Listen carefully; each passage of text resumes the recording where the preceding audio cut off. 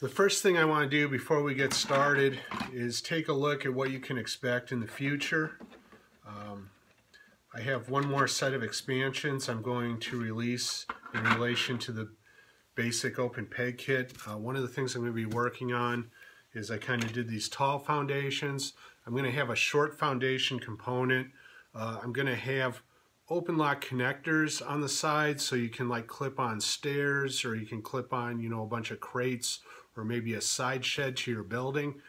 The other thing this is going to allow for is for you to actually join buildings up and, for your common buildings, make them a little bit bigger.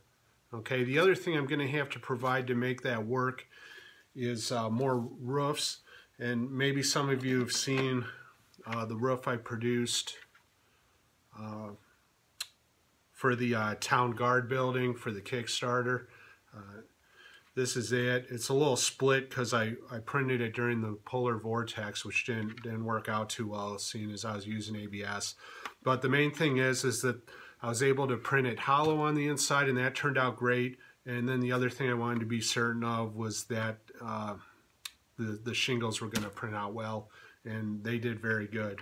So I'm pretty excited to get this steeper roof integrated into the rest of the open peg kit, and it will allow for some chimneys and some tower integration and things of that as well. And things like that as well.